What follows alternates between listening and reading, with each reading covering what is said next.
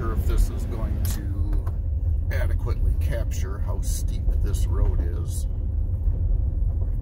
or how precarious the ditches and washouts could be. I think this is probably level here. We're going down on a pretty good incline. Here's the top of a house. Here's a shack for sale that they want a ridiculous amount for. And down there's Muskegon River. And here we have Dad's riverboat. Oh wait, not that one. That's a toy. It's this one here with the 80-horse Mariner jet on the back. Old Ridge.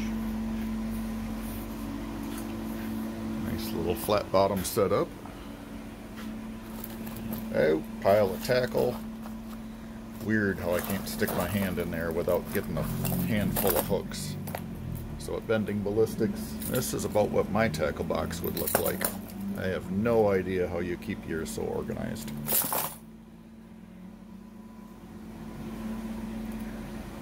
What else? Oh yeah, since it's a river, we got some oars on this sucker.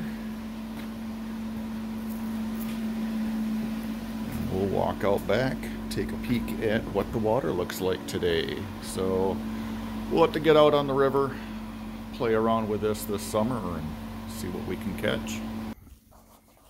A little spot for a campfire.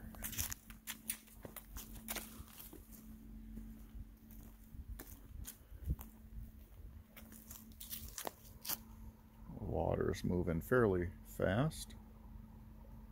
Of course, it's been warm today, so whatever snow is left is thawing.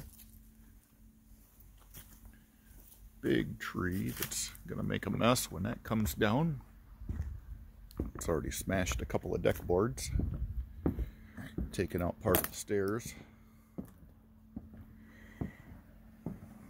So if you're afraid of heights, it's probably not the view for you.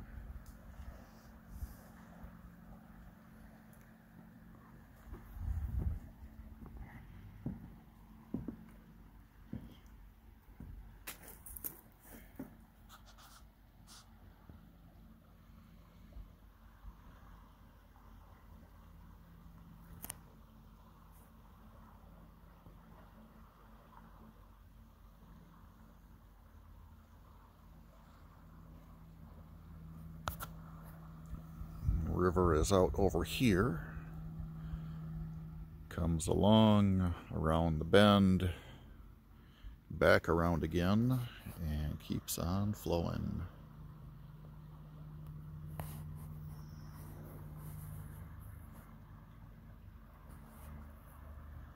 Come summertime, this will be packed full of people with coolers, with adult beverages, and about a 2.5 hour float downriver to the boat launch, where they'll get plucked out and driven back upriver to get their vehicle.